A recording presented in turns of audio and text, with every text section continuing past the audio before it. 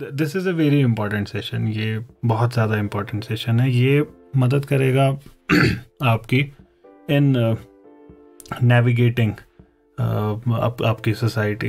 You know, lot of our commentary is on culture. Lot of our commentary, whether positive, negative, etc. Whatever we comment on, usually जो हमारी social commentary होती है culture पे ही होती है, different aspects of culture पे होती है। इस वजह से बहुत ज़रूरी है कि आप अल्लाह के वास्ते समझ जाएं कि है क्या जिस पे मैं कमेंट कर रहा हूँ, उसको समझना बड़ा ज़रूरी है। और इसका a lot of it has been already done in the previous sessions, and yet this is the most important one इस context में, culture के context में। And then those of you who are associated with me know that how much importance I give to culture, and in that sense it's very important to understand it so that you understand why would I give it so much importance। ये इतनी बड़ी कौन सी चीज़ है? Religion is enough for us, for example, तो why culture, इसकी क्या importance है? तो वो शायद चीज़ हमको पता चलेगी when we will understand different dimensions of culture। और ये क्या करेगा? कल्चर को समझना एक तरीके से बड़ा इजी है। क्योंकि हर एक किसी न किसी कल्चर में जी रहा होता है। It's not a very difficult thing to do. You just have to look around, and what surrounds you is some kind of a culture. Now, after listening to this particular session or whatever number of sessions it takes, what new is going to happen? वही वो categories of thought जो आपके mind में develop होंगे। फिर जब आप culture को देखेंगे, आप वो सारे categories of thought अप्लाई करेंगे और आप उसको बेहतर समझ पाएंगे। तो ये आपकी मदद करेगा whether you are a culture basher or a culture upholder. In both cases you need this session. ये बड़ा ज़रूरी है आपका समझना।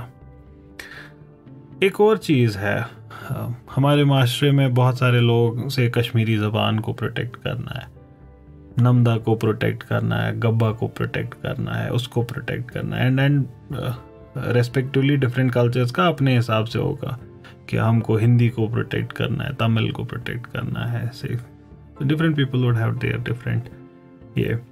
तो उस चीज़ को भी समझने के लिए कि Y that needs to be done, उसका फिलोसॉफिकल रीजनिंग भी तो पता होना चाहिए। कैन दैट बी डन, वो भी पता होना चाहिए। If it can be done, how can it be done, वो भी पता होना चाहिए। And if it can not be done, then what is lost and how do we mitigate. तो ये सारी चीज़ें पता होनी चाहिए। तो इस वजह से ये बहुत ज़रूरी है। एंड देन इसकी पॉलिटिकल सिग्निफिकेंस भी काफ़ी है। Y? Because people hold culture very dear to themselves. ये बड़ा डियर होता है लोगों को, और उस वजह से भी इसको समझना बड़ा ज़रूरी है कि ये है कौन सी चीज़। हम there are many ways we can group different aspects of culture. बहुत सारे तरीके हैं, but let's settle with this one. We would talk about one more way, but that would be towards the end, and we would spend like 2 or 3 minutes with that. वो हमको ये पूरा cover कर लेगा उस एस्पेक्ट को भी, वो इसी का एक समरी होगा। For now, let's divide different dimensions of culture into 3 groups: the cognitive, the normative, and the material. Big terms, कोई बात नहीं, देख लेंगे क्या होता है ये। But before we look at these, why don't we discuss what is a dimension पहले तो। डायमेंशन को समझना बड़ा सिंपल है। आपने डायमेंशन देखे होंगे, लेंथ, ब्रेड्थ, हाइट। तो स्पेस में किसी चीज़ को जब आप प्लेस करते हो किसी dimension, it Lay's in some dimensions, तो then dimension would be different aspects of a culture, different वेंटेज points through which a culture can be look down upon, looked at upon। तो इसका कहने का मतलब हुआ हम कल्चर को 3 इन हिंदी दे वुड कॉल दृष्टिकोण, 3 पर्सपेक्टिव से देख सकते हैं। हम उसको कॉग्निटिव पर्सपेक्टिव से देख सकते हैं, नॉर्मेटिव पर्सपेक्टिव से देख सकते हैं, मटेरियल पर्सपेक्टिव से देख सकते हैं। कॉग्निटिव वही है जो इसका मतलब हर जगह होता है। क्या होता है इसका मतलब? How we learn to process, ये mental faculties, so as to give meaning, identifying a particular ring of a cell phone as yours, recognizing a cartoon that this is that person's cartoon. So all of these things, these are cognitive aspects. Then there are normative aspects. Norm क्या होता है? Norm is a particular way of acting. That's a norm. Norm से आता है normal. So when you act on a norm, you have acted normal. So when you do not act along a norm, you are acting abnormal. So I'm sorry, but if you're not following culture, you are abnormal. So these words are really interesting. If you get into etymologies and where these words come from, there is lot to learn.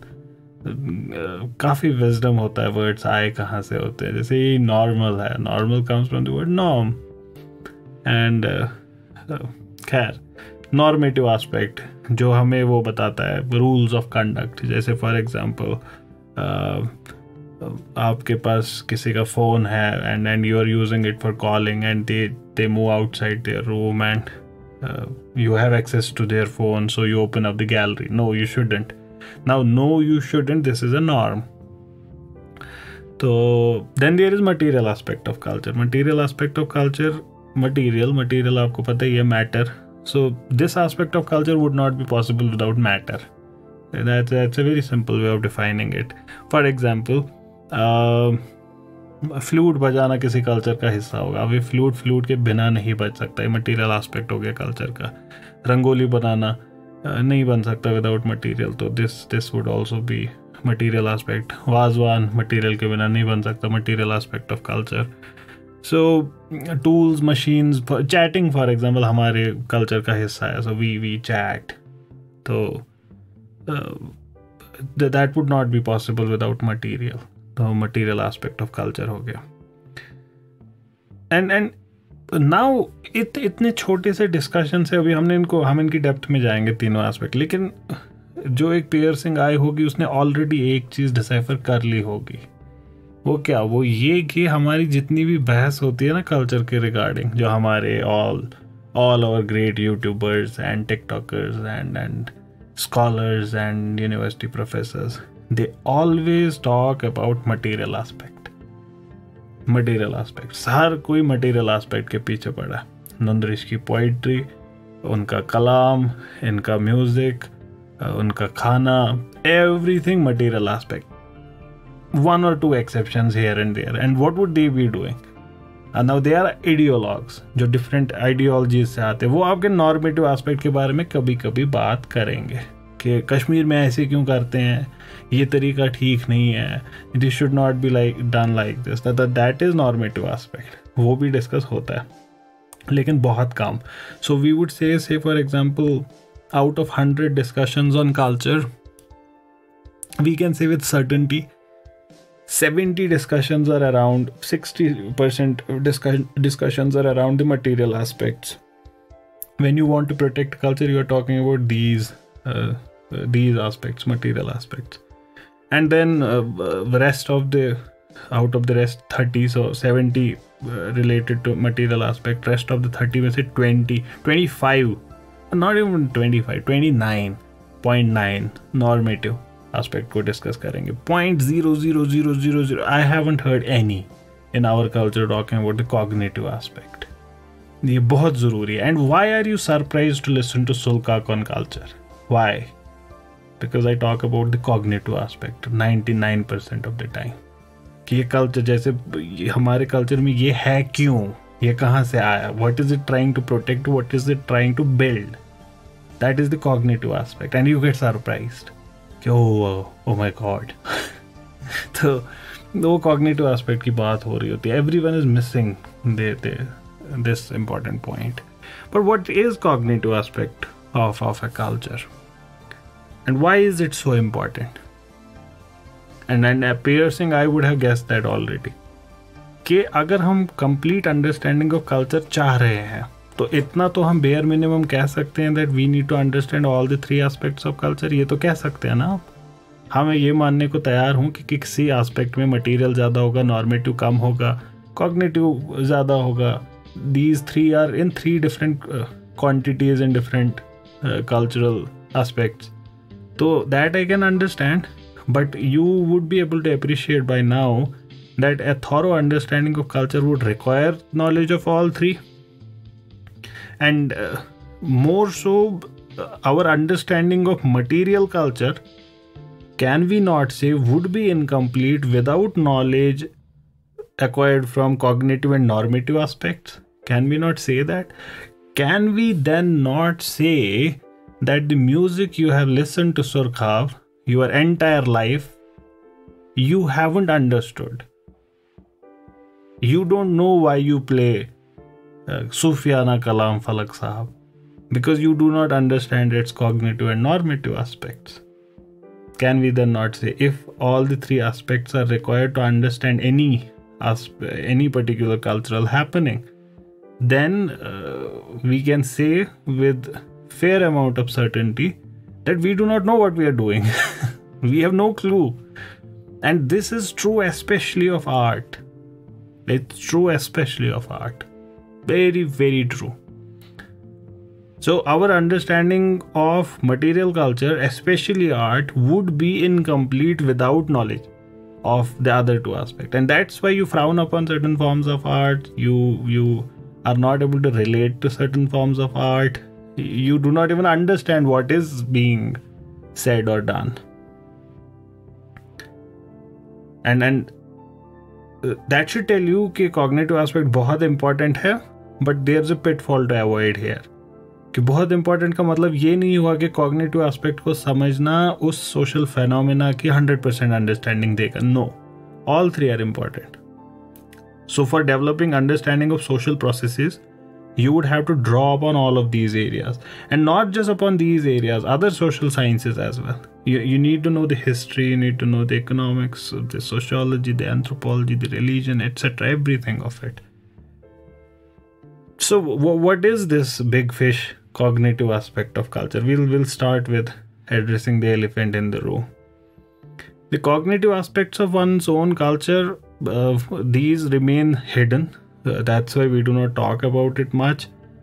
Again, it's not very difficult to understand why would it remain hidden, because of course it is not physical, it's mental, it's cognitive. Material को तो आप देख सकते हैं, तस्बीह दिखती है, जाए नमाज दिखती है, रिश्ता दिखता है, गोश्ताबा दिखता है, ठीक, रबाब दिखता है, म्यूजिक सुनाई देता है, राइट? नॉर्म्स आर ये टेंजिबल हैं, ये सारी चीज़ें इनको आप छू सकते हैं. और नॉर्म्स आर एक्सप्लिसिटली स्टेटेड. यही कारण ये क्लियर होता है. मतलब एक कस के मारते हैं पापा जब छोटे होते हैं कि ये क्या किया, गाली क्यों दी, तो पता चल जाता है. जब कान के नीचे बजता है, एक छोटी सी आवाज़ आती है, तो ये by this I am not meaning to say that you should beat your children. ये इस पे भी अब अगला मसला हो जाएगा. But that's in certain cultures it's acceptable to beat your children, right? तो एटलीस्ट वो सख्त आंखें करके देखना, तो वो बता देता है कि you should not be indulging in this act. ठीक है, तो नॉर्मेटिव एस्पेक्ट दिख जाते हैं, मटेरियल एस्पेक्ट दिख जाते हैं. Cognition refers to understanding. Cognition refers to how you make sense of all the information that is coming from environment. ये तो नहीं दिखता, ये नहीं दिखता. भूचाल आया तो आपकी एक्सप्लेनेशन होती है उसकी, this is sense making cognition में चल रहा है.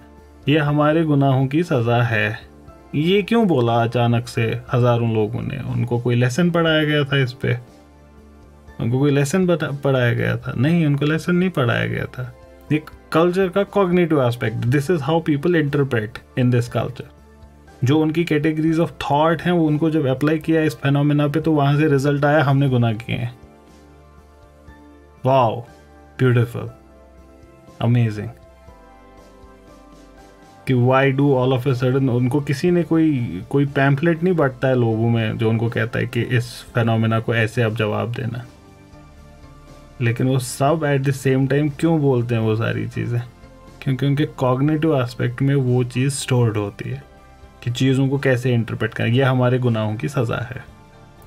ठीक, व्हेन दिस हैपन्स यू से दिस. इट्स लाइक एक कंप्यूटर है ना, कंप्यूटर को हमने एक प्रोग्राम बनाया है. व्हेन समवन प्रेसेस ए से हेलो वर्ल्ड, तो व्हेन भूचाल कम्स से हमने ये जो आपके अंदर का एस्पेक्ट है, जब छींको तो अल्हम्दुलिल्लाह। तो ये सारी चीज़ें ये कॉग्निटिव एस्पेक्ट होता है। So, cognitive dimension of culture would refer to how individuals within a culture learn to process and interpret information and give it meaning. ये जो हो रहा है ये हो क्या रहा है हमारे साथ। So this includes mental processes, building framework inside your mind that help you to understand and make sense of the world around you. And that's where problem starts with many people, where they have different categories of thought, and they apply those categories to things that are happening in front of them. इसकी सबसे अच्छी example है the prophets in Islam. There isn't a male prophet in Islam. Why? Because the category of gender has never been applied on prophets. We don't apply gender category on prophets. But if you apply that category on prophets, then the question arises, it's a genuine question after that, कि why are they all men? So this is very important to understand. All of these different categories of thought, they come from this aspect of culture. So the mental processes and these frameworks, what do?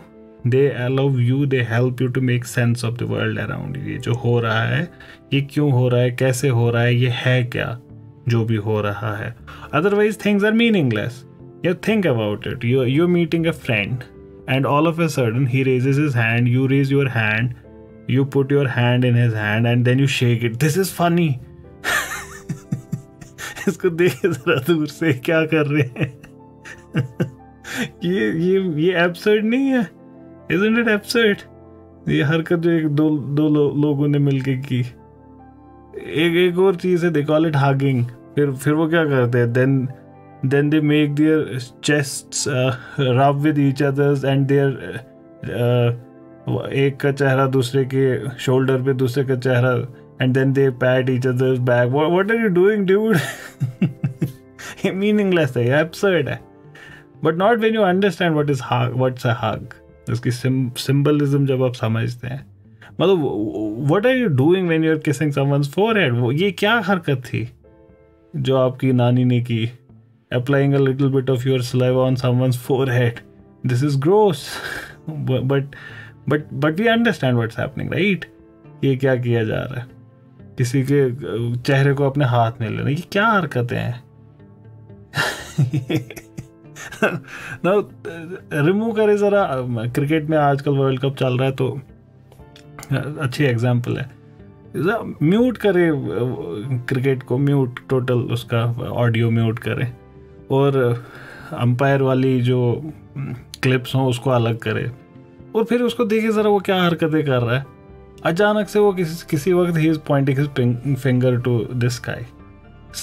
कभी he is waving his hand, कभी ही stretches his right arm parallel to the ground horizontal. What's he doing? Are you out of your mind? ये क्या हरकत है? ठीक, but we understand it, right? What is he doing? Why do we understand it? Because in the language game of cricket, we understand it. ये हरकतों का कुछ meaning है. तो culture वही meanings देता है चीज़ों को. Now look at me, for example. What am I doing right now? You say I'm speaking. No, but notice what am I actually doing? I'm passing air through my voice box and creating certain sounds. That's absurd. Why on earth would anyone ever do that? क्यों करे कोई ऐसी हरकत कि वो आवाज ही निकाल रहा है अपने मुंह से? That's gross once again. But none of you find it gross. बात ही तो कर रहा हूँ. ये बात इसको आपने बोल दिया ना, इसने इसका एंटायर मीनिंग दे दी, ये जो मैं कर रहा हूँ इस वक्त. So you see, it's a very interesting aspect. So what all would it include? It would of course include language, perception, memory, problem solving, and all of these cognitive abilities that are inside us. So they are derived from culture.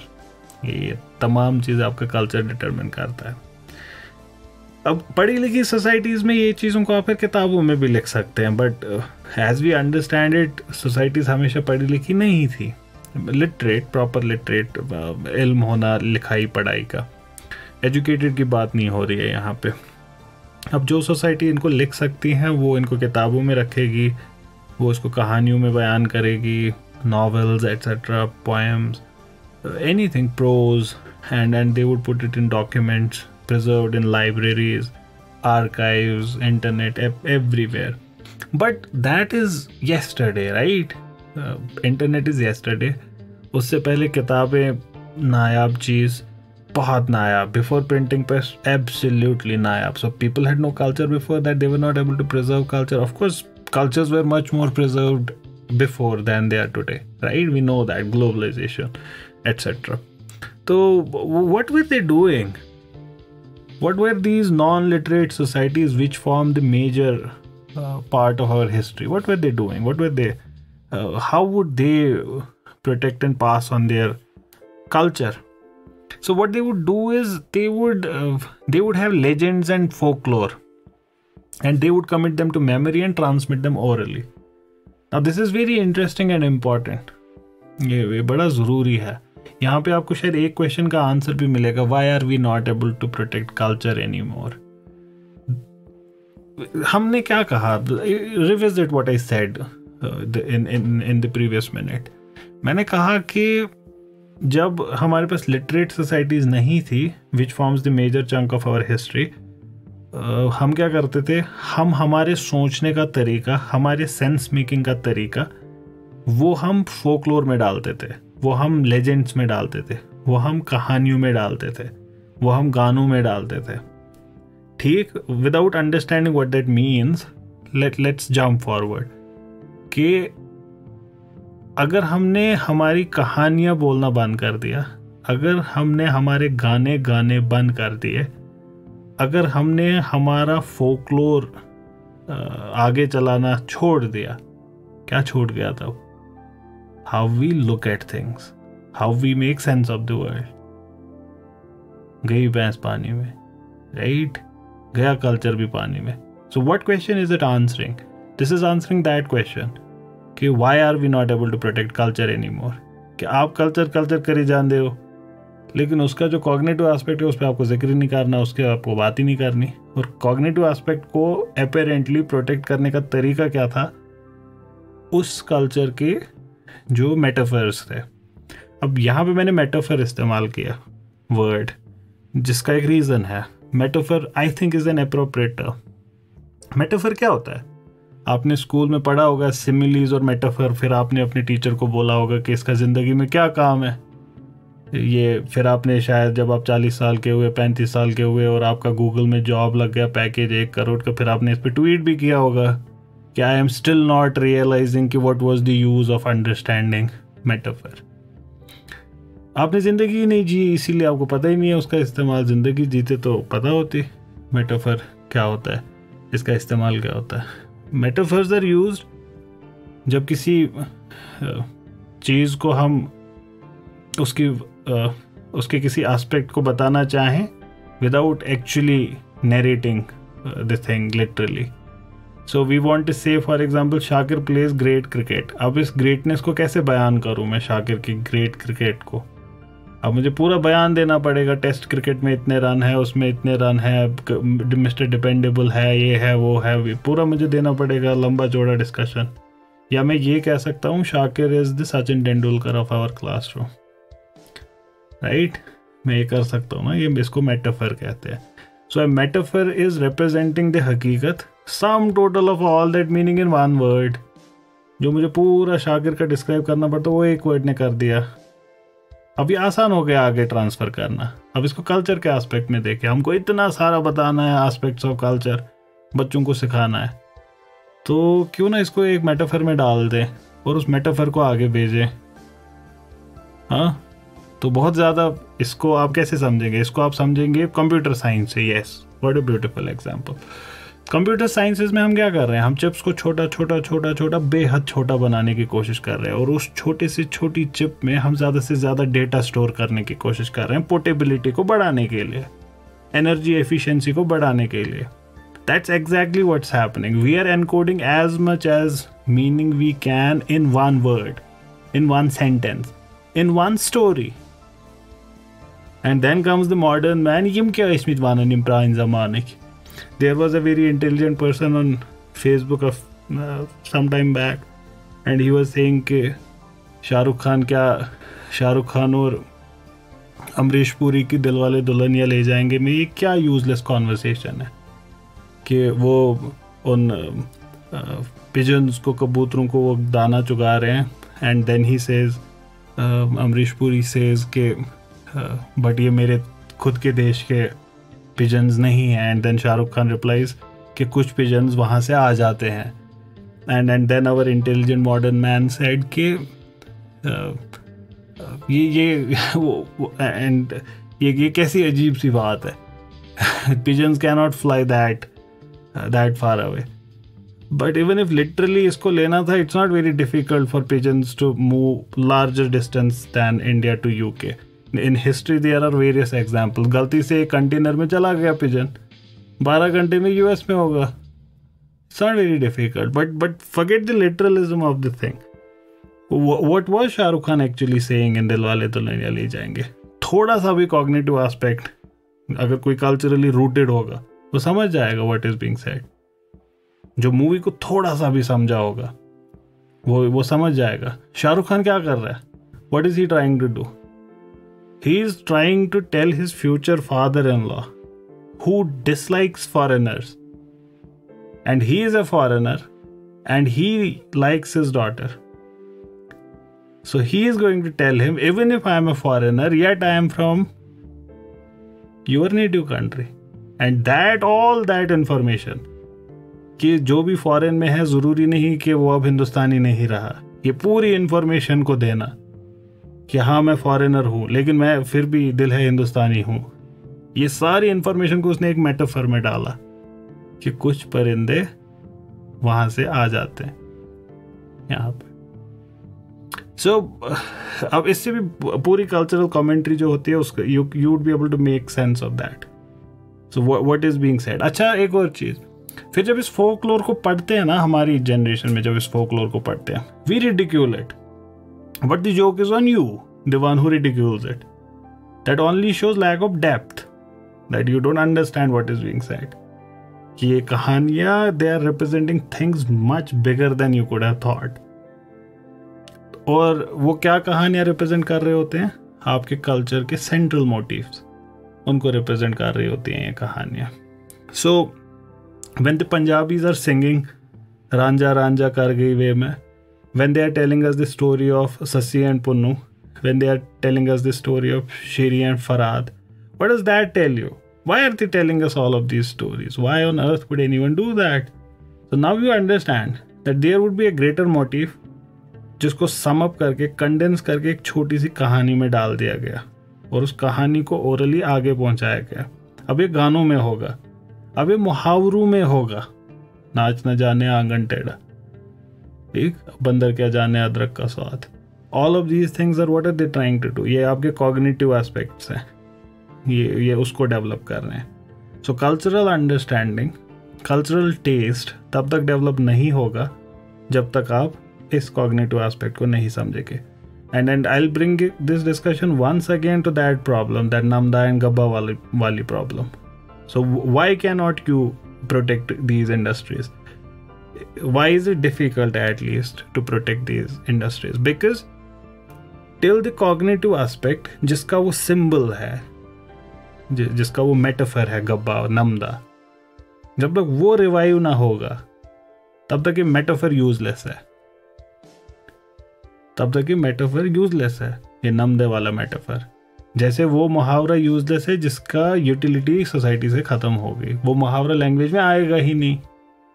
अगर आपसे बोला जाए for example कि कोई capability और lack of capability नहीं होता, everyone is differently abled, कभी डिस्करेज नहीं करना चाहिए, कभी किसी को ये नहीं बोल, take all criticism, take all opinions, ये सारी चीज़ें आपको बोली जाएं, तो ऑल ऑफ ए सडन नाच न जाने आंगन टेढ़ा लूजेस ऑल इट्स मीनिंग.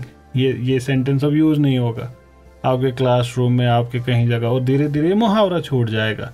और फिर 100 साल बाद कोई आएगा विद्वान अक्लमंद, कहेगा कि नहीं, मैं चाहता हूँ कि ये मुहावरा फिर से ज़िंदा हो. लेकिन ये कैसे ज़िंदा करोगे? जहाँ पे यूज़ होता था ये मुहावरा, वो सारी पॉसिबिलिटी सोसाइटी से ख़त्म हो चुकी है. तो that should tell you the importance of the cognitive aspect of a thing.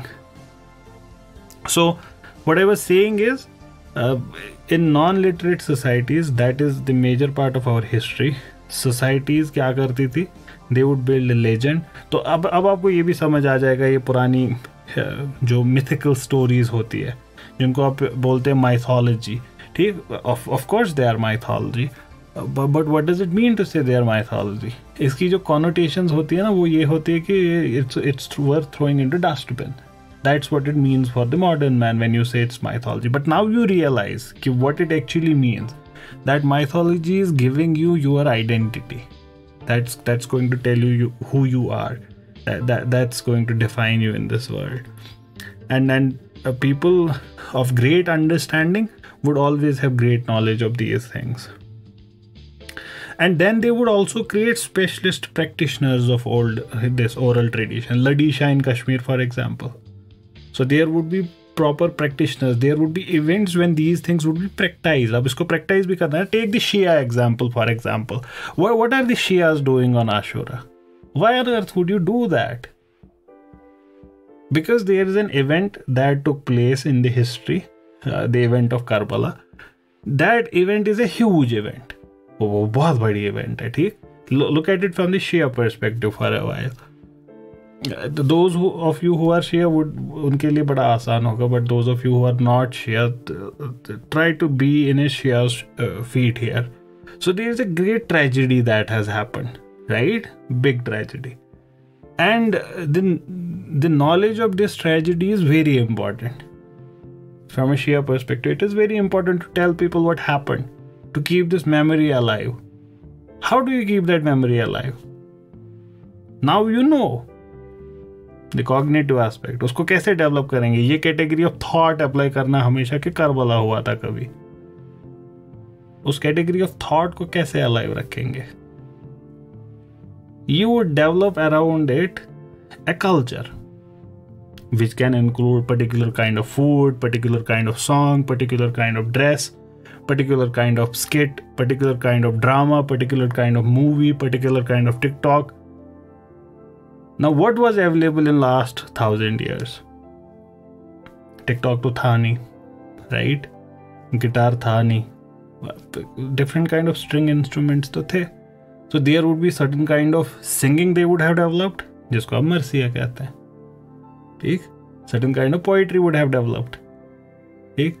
Drama, certain kind of acting would have developed. So what they do, they bring that horse, which symbolizes the horse, and they wear black clothes. Why black? Why not golden, red, pink, any color? Why black? That black becomes a metaphor for darkness. So all of that event that they do, even they would not be knowing what's happening psychologically, cognitively क्या हो रहा है. Even they would not be realizing. But it has kept the memory so alive, so lively that a Shia is still a Shia. Right? चाहे वो पूरा दीन भूल गया हो, लेकिन उसको ये चीज तो पता होगी करबला हुआ था. Now, there is a great insight in this. If only you can follow. अब इसको जनरलाइज करें. अभी हमने ये शिया एग्जाम्पल ली, अब इसको जनरलाइज करें ओवरऑल इस्लाम पे. So, can we then not say, to keep the memory of Islam alive, to keep the memory of Badr alive, Uhud alive, or the very birth of Prophet alive, that a prophet was born, culture would have devised a particular song for it. बीबी आमिना के फूल, अल्लाह ही अल्लाह कितने प्यारे हैं रसूल, अल्लाह ही अल्लाह, Shah Medina यसरफ के वाली. How do we keep the memory alive that there was a person who visited Yasrib and it became Medina? It became Medina. How do you keep that memory alive? There would develop dramas around it, right? But we don't depict the prophet. So dramas cancel khatam. Drama नहीं हो सकता. तो क्या होगा अब? यही सारी चीजें होंगी. कांधे पे तेरे कमली है काली, सारे नबी तेरे दर के सवाली, ठीक, शाह मदीना. तो यही होगा तब. To keep that. So then can we not extend it further? And I want you to think about it. Can we not extend it further and say कि if there was no Ashura wali event embedded in the culture of Shias, the probability is higher that the memory of the event would have faded a little, at least a little. Can we not say that कि जितनी वो memory alive है कम से कम उससे थोड़ी कम होती? अगर हम इस पे एग्री करते हैं कि थोड़ी सी कम होती, then can we not say उसको अगर खींचे वक्त को और ज़्यादा तो कभी ना कभी वो मर जाती वो memory? Then can we not say if an event is not embedded in culture, with time it is going to die? चाहे फिर वो 1000 साल ले, 10,000 साल ले, with time it's going to die. Now extend it further to all religion, to all history. So which events would you remember that happened in history? Only those events जिसका metaphor बन गया होगा. That metaphor can be in language, that metaphor can be in any other thing. Language का metaphor होता है ना, नाच न जाने आंगन टेढ़ा. चराग बेगा ह्यूशुक क्या कर रहा है? ये बहुत सारी चीजें कर रहा है. चिराग बेग नाम के एक शख्स को इसने इमॉर्टलाइज कर दिया है कि यहाँ पे जुल्म किया था एक चिराग बेग नाम के शख्स ने. That any person who does all of these things is named Chirag bag. अब देखिए ये कल्चर कैसे करता है यही चीजें. है साहिशी यजीद हो. So what is being said साहिशी Yazid हो? It is doing all of those things. वो metaphor develop करना. Shakir is the Sachin Tendulkar of our classroom. This person is the Yazid of our era. It keeps both the things alive. So what would they do is they would make specialist practitioners now. And that's why you would see in that Shia position there would be a few people who would be doing it. वो उस act को कर रहे होंगे. तो वो special practitioners होंगे. Oral tradition के भी ऐसे Ladisha for example would be doing it. There would be bards and singers who would be indulging in that thing. Now you can also understand what's the importance of such people. Very, very important. So they were trained to remember. They would do these rituals on festival occasions. तो रोफ होगा, bond पत्थर होगी, छक्कर होगी, बंगड़ा होगा, गिद्दा होगा, गाने गाए जाएंगे ऊंचियां लंबियां, डिफरेंट मोटिव्स, ये सारे डेवलप होंगे उसके साथ. So one of the aspects of things that would be done would be this folklore and legends. So these can be considered the cognitive aspect of culture. Why? Because these involve the transmission and retention of knowledge, beliefs, values through oral tradition. कि ऐसे हुआ था एक बार कि रेशमल साहब मिले थे मखदूम साहब से. मखदूम साहब ने उनको बोला था चलो, उन्होंने बोला था ना, और फिर उन्होंने बोला कि मेरे पास सारा इल्म है, आप मुझे क्या दे सकते हैं. तो उन्होंने बोला कि दूध ले आओ, और उन्होंने दूध लाया लेकिन वो ब्रिम तक भरा हुआ था. उन्होंने तब भी उस पर थोड़ा सा ज़ैफ़रान डाला. ये ज़ैफ़रान डालना है दूध के कप पे जो ब्रिम तक भरा हुआ है, ये उस सारी मीनिंग को सम अप कर देता है एक वर्ड में, एक सेंटेंस में. जो अदरवाइज जितना ज़्यादा डेटा होता है उतना उसको ट्रांसफ़र करना दिक्कत होती है अगली जनरेशन में. Very difficult to do that. सो उसको कंडेंस करना बड़ा ज़रूरी है. अब आपके लिए बड़ा डिफ़िकल्ट है ना अगर आपके पास हार्ड डिस्क हो, वो HDD वो बड़ी जो होती थी, उनको कैरी करना बड़ा डिफ़िकल्ट. लेकिन अगर मेमोरी कार्ड में वो डाला जाए बड़ा इजी कैरी करना. So these are memory cards of the era. So what's happening, we can say we are encoding our cultural information in binary language, zeros and ones. So we can have a lot of zeros and ones and then decode it. So what they have done, the ancients, they have encoded our cultural information into these stories, into these songs, into these dramas, into these dances, and then our job is to decode that and learn our lessons. That's what we do. When we hear about Sindbad the sailor, we are learning a lesson from there. उसको decode करना बड़ा ज़रूरी है. And by doing this, we would be encoding the cultural information in the minds of individuals. And this individual, when he goes to market to buy a carpet, he ends up buying a kabba or a namda. Why? because that is the category of thought he would be applying. Beautiful. That's how you protect culture, if only you want to. That's still up for debate. Should we protect culture? That's still. But those who want to do it, this is how you do it. And that should tell you the importance of knowledge itself. कि क्यों हमको पढ़ना है social sciences. So, through legend and lore, cultural narratives, historical events could also be kept alive, like the example of Karbala. Moral teachings can be given. उसको ऐसे ही जिंदा रखते हैं.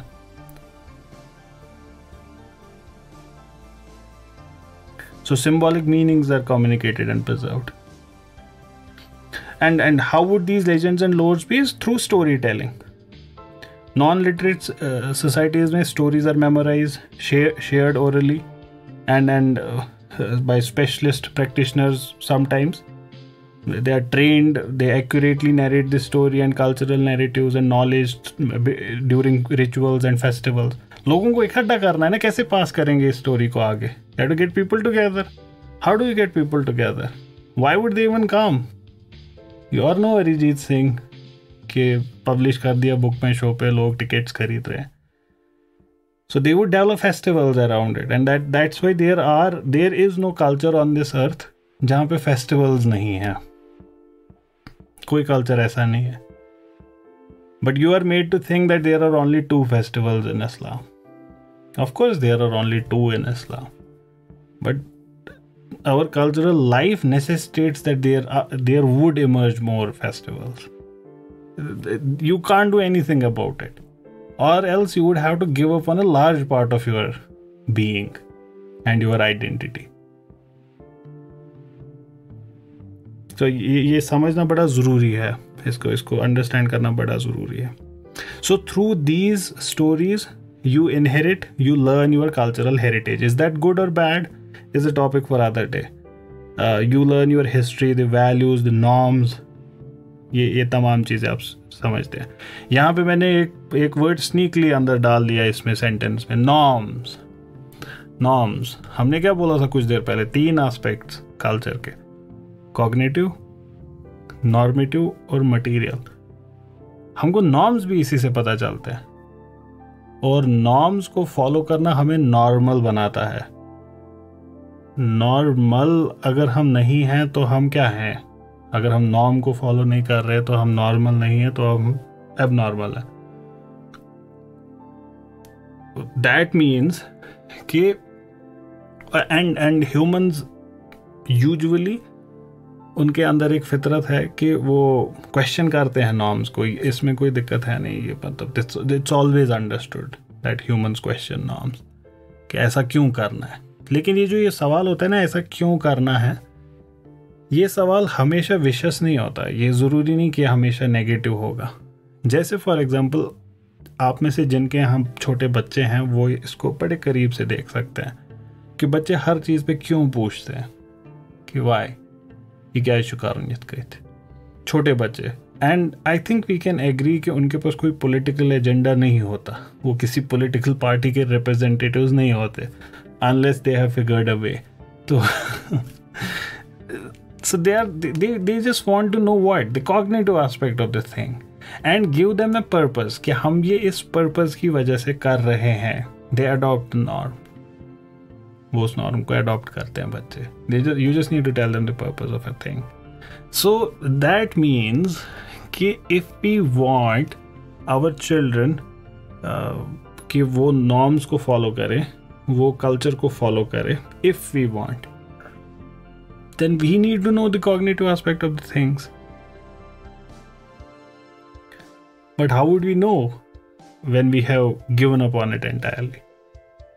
It's not part of the education curriculum etcetera. So you see the roots of all of this understanding is in the cognitive aspect. That hence the emphasis. So in many indigenous cultures, legends, myths, they serve this way of conveying important teachings and moral lessons. Their stories would include heroes, heroines, Himal, Nagrai. We learn something from Himal and Nagrai. There is this unending devotion of one person to another.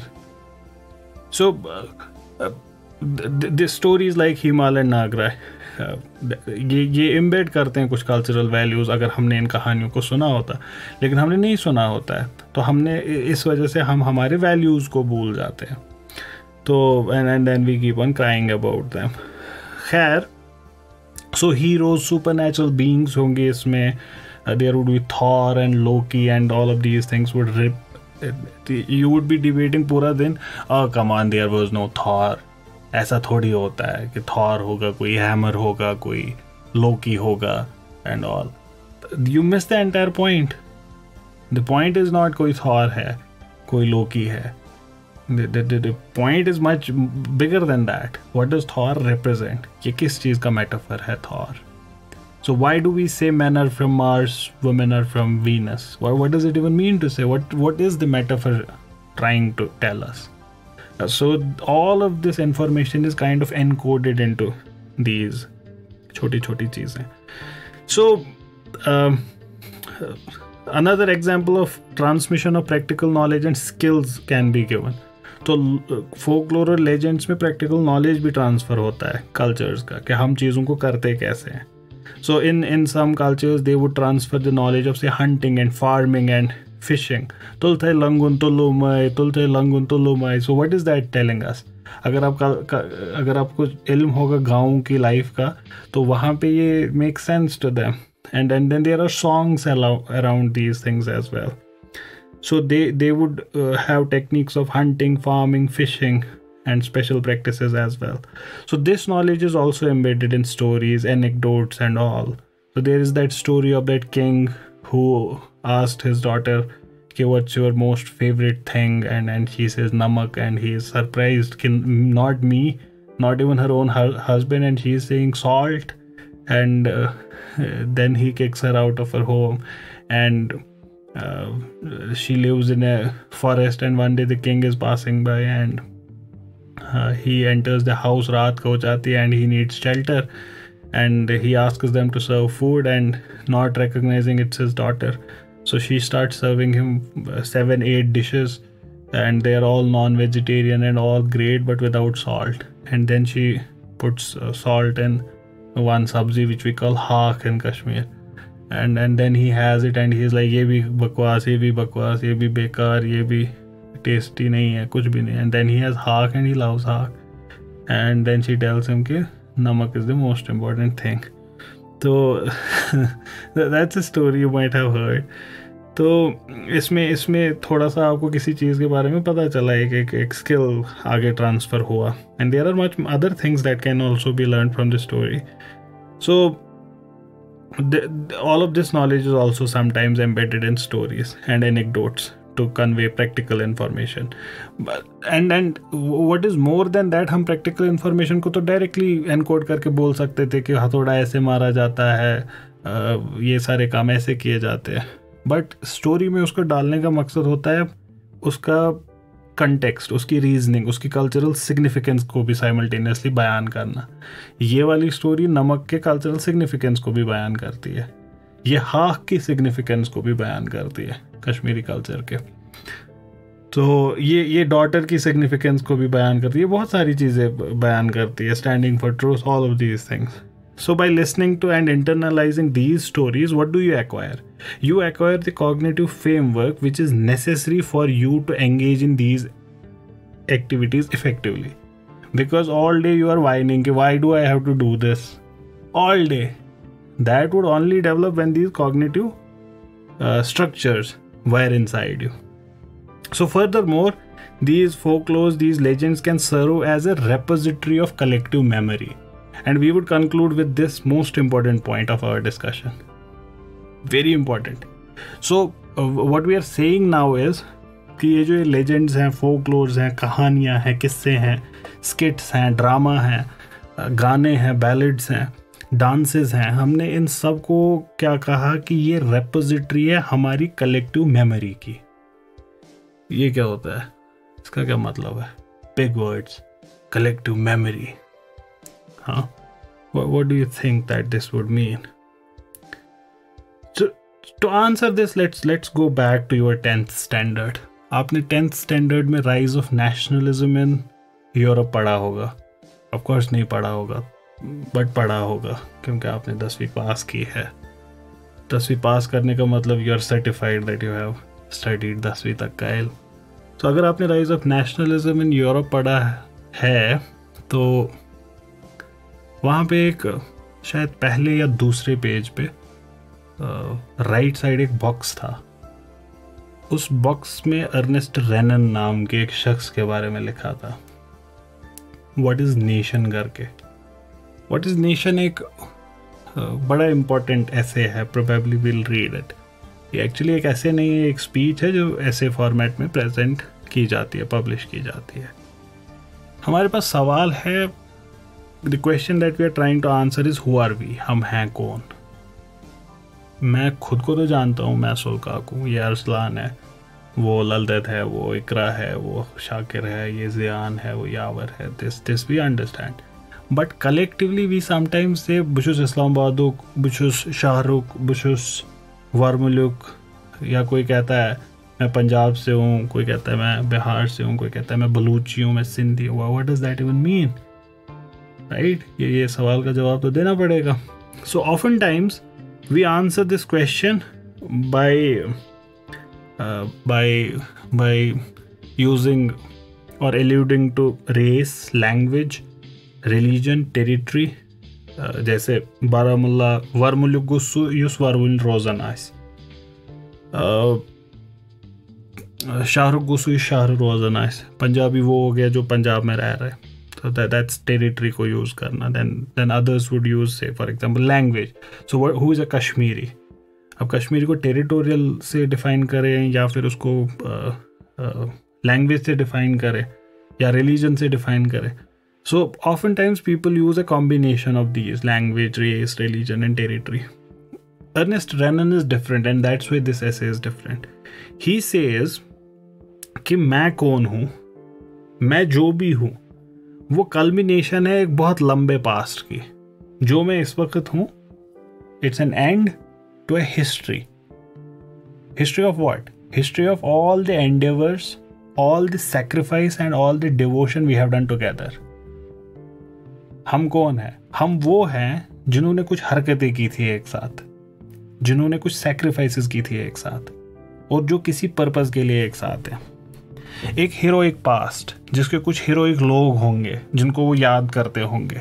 That is the social capital जिस पे हमारा वजूद है कि हम क्यों हैं, क्योंकि हम में से कुछ लोग ऐसे भी थे पास्ट में, हम उनको याद करते हैं।